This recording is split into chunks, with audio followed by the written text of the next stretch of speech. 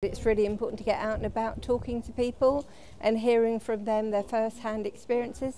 Every place is different. Everywhere has got something special to offer. What I've seen in Daventry is the new Arc Cinema. That's an absolute blessing.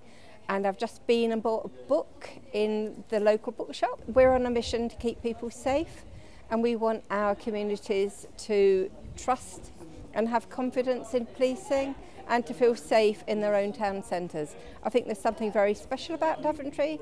I think generally speaking, people do feel safe here. Sadly, shortly before we came out, a shop had been the victim of shoplifting, which we're looking to deal with. But on the whole, what I see is a really nice town centre, really thriving as well, which is great to see.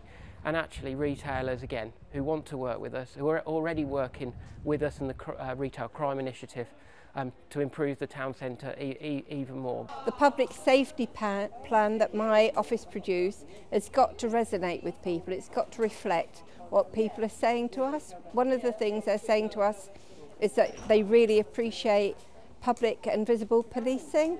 And the other thing they're saying to us is that for everybody I've spoken to, looking after our young people is a priority. So all of that will feature in the public safety plan. You can't solve some of the issues in communities, in town centres, a single agency. The police can't do it on their own, council can't do it on their own, housing can't do it on their own. So it is the operations like I've seen today with Operation Fragment, which is really where you can make a real positive difference.